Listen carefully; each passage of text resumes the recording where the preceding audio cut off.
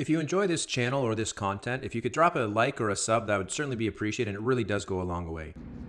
So this patient's had a skin lesion that's been there for a little bit, but got acutely inflamed and has swollen over the course of the last little while. You can see it's fairly vascular. You can see the bruising around it. This is consistent with a pyogenic granuloma versus a hemangioma.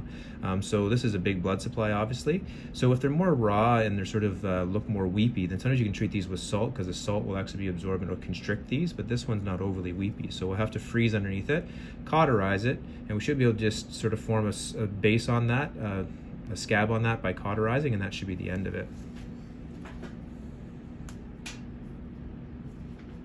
This is going to sting a little bit.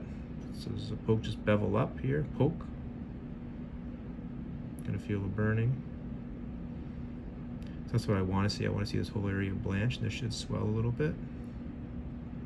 You okay? Yeah.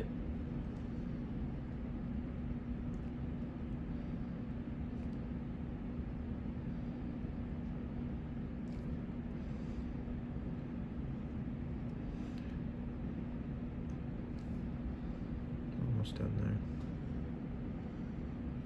So I'm just looking to see that it swells all the way around it, because obviously this is the only part of this that's critical. As long as he's comfortable, this is fine.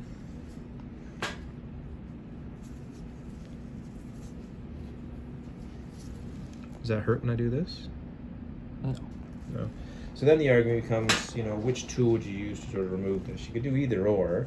A lot of people use a scalpel. The problem I have with a scalpel is, depending on how flat you are, you can sometimes scythe it, and you can fix that, and I'll show you how afterwards. But typically what I'll prefer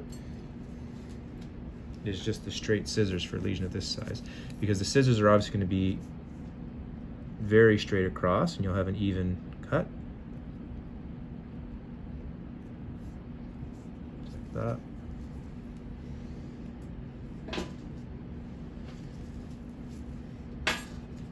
You're okay? Yeah.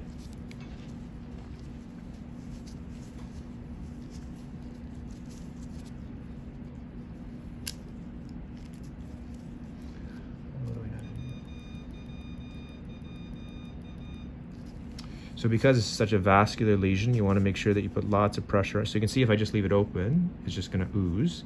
So I want to just be dealing right with the corner of it.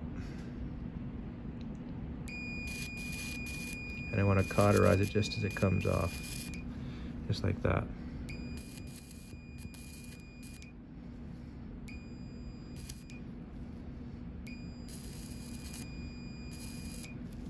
So once I've done that, I'm just going to now use the scalpel. So this is where, if I'd used the scalpel in the first place, so this was an uneven cut, you would just fix it now by taking whatever dead tissue or extra skin off by scraping it with a scalpel, until you have a nice firm base.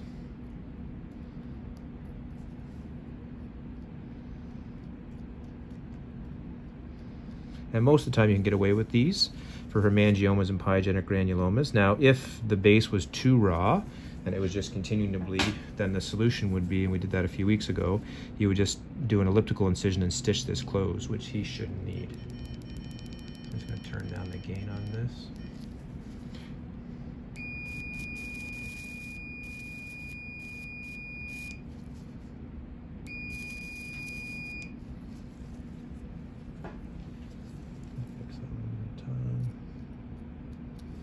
So I'm just cleaning off the edge here. So this scab, while it may look unsightly, that'll fall off in about a week and a half to 2 weeks, and that'll heal it nicely for you.